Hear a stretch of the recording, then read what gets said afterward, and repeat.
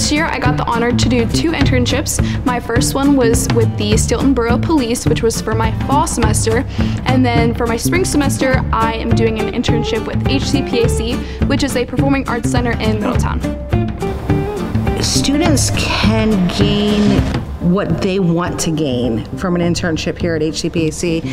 And I say that because there's so many different aspects to what we do that whether they're looking at theater or they're looking at teaching or they're looking at being in business or graphic arts or whatever it is, there's opportunities here for students to come in and learn and grow. They kind of hone in on one area where they want to work in. For Emily this year, it's been the productions.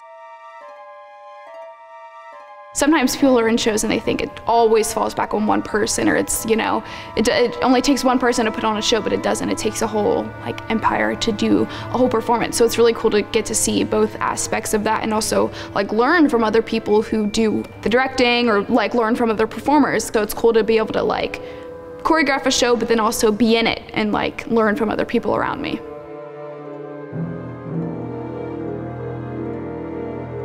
So after high school, my plans right now are to get a job at one of the school districts in the area as a paraprofessional. When you're working with a cast, I've choreographed casts of 90 kids, so it's a lot.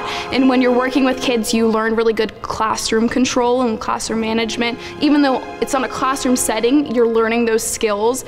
And so we have kids who come in and who are special needs, and so I'm learning to be able to deal with, 1 or 2 students maybe, but also how to help the rest of the students there and help them learn, as well as help these other students and accommodate their needs as well as everybody else's.